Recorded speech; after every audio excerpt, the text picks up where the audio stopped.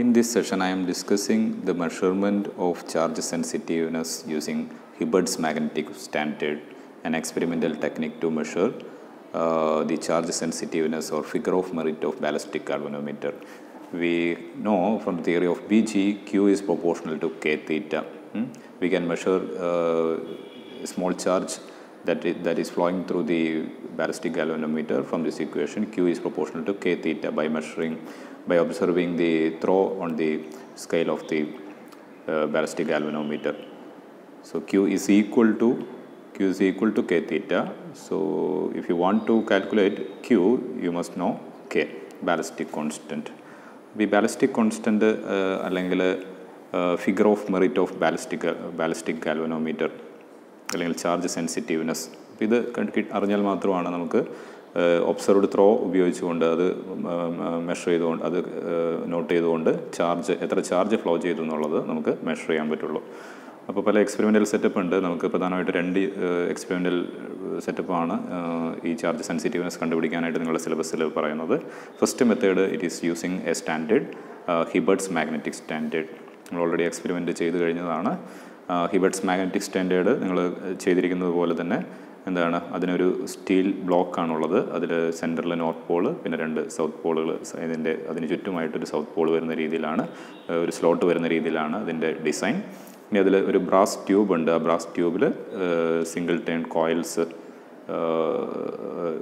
Coil wound ചെയ്തിരിക്കുകയാണ്, copper coil wound ചെയ്തിരിക്കുകയാണ്. അതിൻ്റെ 2 ടെർമിനൽ T1 and T2 നിന്ന് നമുക്ക് കണക്ഷൻ എടുക്കാം. അപ്പോൾ ഇതൊരു ഫിക്സഡ് ഹൈറ്റിൽ നമ്മൾ ഉയർത്തി വയ്ക്കുകയാണ്. പിന്നീട് അത് റിലീസ് ചെയ്യുമ്പോൾ ഈ കോയിൽ ഈ സ്ലോട്ടിലേക്ക് വീഴുകയാണ്. അപ്പോൾ ഈ ഫ്ലക്സ്, ഈ കോയിലിനോട് അസോസിയേറ്റ് ചെയ്യുന്ന ഫ്ലക്സ് ചേഞ്ച് ചെയ്യുന്നു. ആ ഫ്ലക്സ് ചേഞ്ച് ചെയ്യുമ്പോൾ ഇവിടെ ഒരു ഇൻഡ്യൂസ്ഡ് EMF ഉണ്ടാവും. ആ ഇൻഡ്യൂസ്ഡ് EMF ഒരു ഇൻഡ്യൂസ്ഡ് കറണ്ട് പ്രൊഡ്യൂസ് ചെയ്യും. ആ കറണ്ടാണ് നമ്മൾ BGയിലേക്ക് കൊടുക്കുന്നത്. ഇത് ഇത്രയും ഹൈറ്റിൽ നിന്ന് ഇതിലേക്ക് വീഴുമ്പോൾ അതൊരു സ്റ്റാൻഡേർഡ് വാല്യൂ ആയിരിക്കും. ആ സ്റ്റാൻഡേർഡ് വാല്യൂ ഉപയോഗിച്ചുകൊണ്ടാണ് നമ്മൾ കാണാൻ പോകുന്നത്. കണക്ഷൻ ഡയഗ്രാം നിങ്ങൾ ഓർക്കുന്നുണ്ടാവും. കണക്ഷൻ ഡയഗ്രാം നിങ്ങളുടെ പ്രാക്ടിക്കലിൽ നമ്മൾ ചെയ്ത അതേ കണക്ഷൻ ഡയഗ്രാം തന്നെയാണ്. ഒരു റെസിസ്റ്റൻസ് ബോക്സിൽ കൂടെ സീരീസ് ആയിട്ട് HMS BGയിലേക്ക് കണക്ട് ചെയ്യുന്നു, അത്രയേ ഉള്ളൂ. ഒരു റെസിസ്റ്റൻസ് ബോക്സ്, HMS, ദെൻ ഒരു കമ്മ്യൂട്ടേറ്റർ കീ എന്ന് പറഞ്ഞാൽ 2 ഡയറക്ഷനിലേക്കും നമുക്ക് റീഡിങ്സ് എടുക്കാനും ഒരു ആവറേജ് എടുക്കാനുള്ള എളുപ്പത്തിന് വേണ്ടിയിട്ടാണ് BG സീരീസ് ആയിട്ട് കണക്ട് ചെയ്തിരിക്കുകയാണ്. ഇതിൻ്റെ തിയറി എന്ന് പറഞ്ഞാൽ ഇൻഡ്യൂസ്ഡ് EMF, ഒരു induced EMF induced EMF is equal to minus d∅/dt, minus rate of change of flux associated with the coil is the induced EMF. അപ്പോൾ ഇവിടെ ഇത്രയും ഹൈറ്റിൽ നിന്നാണ് ഇത് താഴേക്ക് ഇടുന്നത്. അപ്പോൾ ഇത്രയും ഹൈറ്റിൽ എന്ന് വെച്ചാൽ ഇനീഷ്യലി അതിന് ഫ്ലക്സ് ഒന്നും ഇല്ല എന്ന് വിചാരിക്കുക, 0 ആണെന്ന് വിചാരിക്കുക. പിന്നെ ഇവിടേക്ക് താഴേക്ക് വരുമ്പോൾ മാക്സിമം ഫ്ലക്സ് 5, ഒരു ടേണിൽ 5 ആണ് അതിൻ്റെ ഫ്ലക്സ് ലിങ്കേജ് എന്ന് വയ്ക്കുക, ഒരു ടേണിൽ. ഇതിൽ നമുക്ക് പല ഓപ്ഷൻസ് എടുക്കുക, പല നമ്പർ ഓഫ് ടേൺസ് എടുക്കാൻ. സേ നമ്മൾ 50 ആണ് എടുക്കുന്നത് വെച്ചു, അല്ലെങ്കിൽ N ടേൺസ് ആണെങ്കിൽ ടോട്ടൽ ഫ്ലക്സ് ലിങ്കേജ് N5 ആണ്.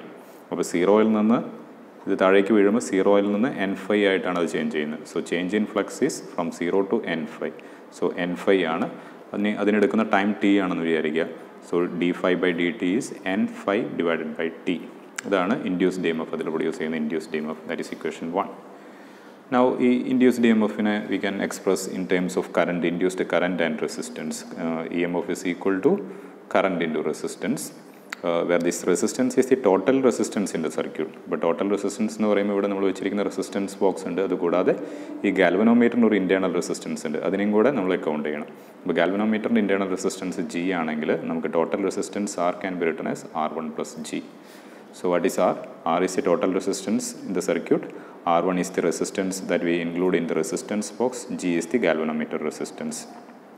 Now നമുക്ക് ചാർജിനെയാണ് വേണ്ടത്. സോ കറണ്ടിനെ ഞാൻ ചാർജ് Q/T എന്ന് എഴുതുന്നു. Rate of change of charge is current. So I is equal to Q/T.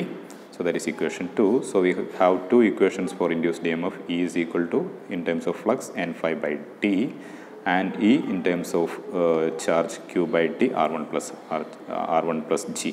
Equation 1 ഉം 2 റൈറ്റ് ഹാൻഡ് സൈഡ് നമ്മൾ ഇക്വേറ്റ് ചെയ്യാണ്.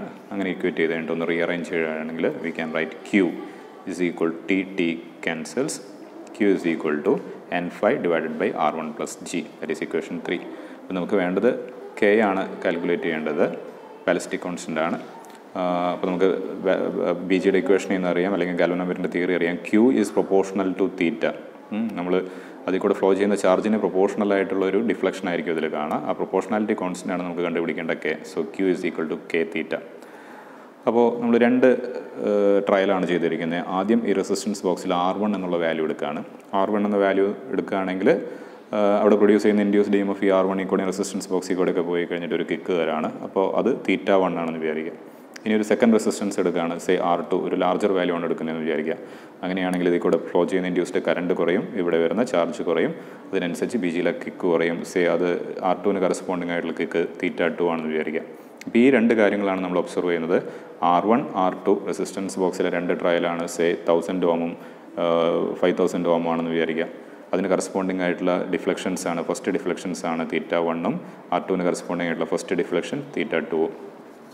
അങ്ങനെയാണെങ്കിൽ നമുക്ക് ഇങ്ങനെ എഴുതാം, Q1 is equal to, from equation 3 we can write Q1 is equal to phi n divided by R1 എന്നുള്ള resistance ആണ് എടുക്കുന്നത് പ്ലസ് G. അപ്പോൾ ഇവിടുത്തെ ചാർജ് Q1 ആണ്. Q1 കറസ്പോണ്ടിങ് ആയിട്ടുള്ള കിക്ക് θ1 ആണെങ്കിൽ BGയുടെ തിയറി അനുസരിച്ച് we can write it is K θ1. അപ്പോൾ R1 റെസിസ്റ്റൻസ് അതിലിടാണെങ്കിൽ അതിൽക്കുള്ള ഫ്ലോ ചെയ്യുന്ന ചാർജ് Q1 ആണെന്ന് വിചാരിക്കുക. ആ Q1 കറസ്പോണ്ടിങ് ആയിട്ടുള്ള ത്രോയാണ് θ1 എങ്കിൽ Q1 is equal to phi n divided by R1 plus G is equal to K θ1. So അതിൽ നിന്ന് ഇതിനൊന്ന് ഇൻവേർട്ട് ചെയ്യുകയാണെങ്കിൽ 1/θ1, ഈ θ1 ലെഫ്റ്റിലേക്ക് കൊണ്ടുപോവാണ്. So 1/θ1 is equal to K times R1 plus G divided by phi n. Let be equation 4. ഇനി രണ്ടാമത്തെ trial ചെയ്യുകയാണ്. R2 resistance ബോക്സിൽ സെക്കൻഡ് സേ 5000 ഓംസ് എടുക്കുകയാണ്. അതിന് കറസ്പോണ്ടിങ് ആയിട്ട് θ2 ആണ് കിട്ടണമെങ്കിൽ അവിടെ ഉണ്ടാകുന്ന ചാർജ് Q2 ആണെങ്കിൽ ഇതേപോലെ നമുക്ക് ഇക്വേഷൻ എഴുതാം. Q2 is equal to phi n divided by R2 plus G that is equal to K θ2. അതിൽ നിന്ന് നമുക്ക് ഈ ഒരു രീതിയിൽ എഴുതുകയാണെങ്കിൽ 1/θ2 K R2 plus G divided by phi n equation 5. അപ്പോൾ ഇത്രയും കാര്യങ്ങൾ ഇവിടെ നിന്ന് ഇങ്ങോട്ടുള്ള കാര്യങ്ങൾ ഈ രണ്ട് ട്രയൽ ചെയ്യുന്നത് നമുക്ക് ഇവിടെ ഒരു അൺനോൺ ഉണ്ട്. ഗാൽവനോമീറ്ററിൻ്റെ റെസിസ്റ്റൻസ് എത്രയാണെന്ന് നമുക്കറിയില്ല. അപ്പോൾ അതിനെ എലിമിനേറ്റ് ചെയ്യാനുള്ള ഒരു പ്രൊസീജിയറാണ് ഈ രണ്ട് ട്രയൽ ചെയ്യുന്നതിലൂടെ നമ്മൾ ചെയ്യുന്നത്. ഇനി ഇക്വേഷൻ 4ൻ്റെയും 5ൻ്റെയും ഡിഫറൻസ് എടുക്കുകയാണ്. എന്താ കിട്ടുക? 1/θ2 minus 1/θ1. 1/θ2 minus 1/θ1 equal to K by phi n common ആണ്. K by phi n into first ടൈമിൽ R2 plus G minus R1 plus G. So ഈ ജിയും ക്യാൻസൽ ചെയ്യും. Here we get R2 minus R1. So 1/θ2 minus 1/θ1 is K by phi n R2 minus R1. നമുക്ക് വേണ്ടത് K ആണ്. K is equal to phi n divided by R2 plus R1 times 1/θ2 minus 1/θ1. അപ്പോൾ ഇതിൽ എന്തൊക്കെയാണ് നമുക്ക് അറിയേണ്ടത്? N, phi എന്താണ്? Flux linkage of HMS. അതൊരു സ്റ്റാൻഡേർഡ് വാല്യൂ ആയിരിക്കും, അത് ഗിവൺ ആയിരിക്കും. അത് കിട്ടിയാൽ മാത്രമേ നമുക്ക് ഈ ഒരു എക്സ്പെരിമെൻ്റൽ പ്രൊസീജിയർ ഉപയോഗിച്ച് നമുക്ക് കണ്ടുപിടിക്കാൻ പറ്റുള്ളൂ. N, നമ്പർ ഓഫ് ടേൺസ്, ആ കോയിലിലെ നമ്പർ ഓഫ് ടേൺസ്. അതിന് പല ഓപ്ഷൻസ് ഉണ്ട്. നമ്മൾ എത്രയാണ് എടുക്കുന്നത്? 50 എങ്കിൽ 50 അത് നോട്ട് ചെയ്ത് വയ്ക്കുക, അത് ഇവിടെ സബ്സ്റ്റിറ്റ്യൂട്ട് ചെയ്യുക. ദെൻ R1 R2 എന്താണ്? റെസിസ്റ്റൻസ് ബോക്സിലെ രണ്ട് ട്രയലുകൾ ചെയ്യുമ്പോൾ നമുക്ക് കിട്ടുന്ന വാല്യൂസാണ്. രണ്ട് ട്രയലുകളാണ് നമ്മൾ ചെയ്യുന്നത്. സേ ഒന്ന് 1000ഉം അടുത്ത വാല്യൂ നമ്മൾ സേ 2000 ഓംസും ആണ് എടുക്കുന്നതെന്ന് വിചാരിക്കുക. ഇനി θ1 ആൻഡ് θ2 ഇതിന് കറസ്പോണ്ടിങ് ആയിട്ടുള്ള കിക്കുകളാണ് θ1ഉം θ2. ഇത് നമുക്ക് ഒബ്സർവ് ചെയ്യാവുന്നതാണ്. ഒബ്സർവ് ഫസ്റ്റ് കിക്ക് നമുക്ക് ഒബ്സർവ് ചെയ്യാവുന്നതാണ്. ഇനി ഇത് വേണമെങ്കിൽ ഡാമ്പിംഗ് കറക്ഷനും കൂടെ കൊടുക്കുകയാണെങ്കിൽ കൃത്യമായിട്ടുള്ള ആൻസർ കിട്ടും. അപ്പോൾ വളരെ സിമ്പിളായിട്ട് ഈ HMS എന്നുള്ളൊരു സ്റ്റാൻഡേർഡ്, ഈ HMS ഹിബർട്സ് മാഗ്നറ്റിക് സ്റ്റാൻഡേർഡ് ഉപയോഗിച്ചുകൊണ്ട് വെറും രണ്ട് ട്രയലിൽ കൂടെ നമുക്ക് K എന്നുള്ള വാല്യൂ കണ്ടുപിടിക്കാം. ഇനി കൂടുതൽ ട്രയലുകൾ ചെയ്യുകയാണെങ്കിൽ ഇതുപോലെ θ1 θ2 θ3 R1 R2 R3 അങ്ങനെ എടുക്കുകയാണെങ്കിൽ അതിൻ്റെ ഡിഫറൻസുകൾ എടുത്ത് പോവുകയാണെങ്കിൽ കൂടുതൽ ട്രയലുകൾ കിട്ടി നമുക്ക് ആ എക്സ്പെരിമെൻറ്റിൻ്റെ ആവറേജ് എടുക്കുകയാണെങ്കിൽ വളരെ കൃത്യമായിട്ട് ആൻസർ കിട്ടും.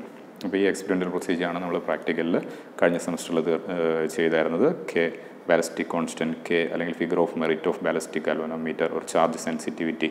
ഇതിൻ്റെ ആൻസർ കുളൂം പെർ സെൻറ്റിമീറ്റർ ആണ് കിട്ടിയിരുന്നത്. നമുക്ക് കിട്ടിയിരുന്നത് ഏകദേശം ഓർഡർ നിങ്ങൾ ഓർക്കുന്നുണ്ടാവും, മൈക്രോ കുളൂമ്പാണ് കിട്ടിയിരുന്നത്. അപ്പോൾ അത്രയും ചെറിയ ചാർജ് കൊടുത്താൽ മതി അതിൽ ഒരു 1 മില്ലിമീറ്റർ അല്ലെങ്കിൽ 1 സെൻറ്റിമീറ്റർ ഡിഫ്ലക്ഷൻ ഉണ്ടാക്കാനായിട്ട്. അപ്പോൾ അത്രയും സെൻസിറ്റീവായിട്ടുള്ള എക്യുപ്മെൻ്റാണ് ബാലിസ്റ്റിക് ഗാൽവനോമീറ്റർ.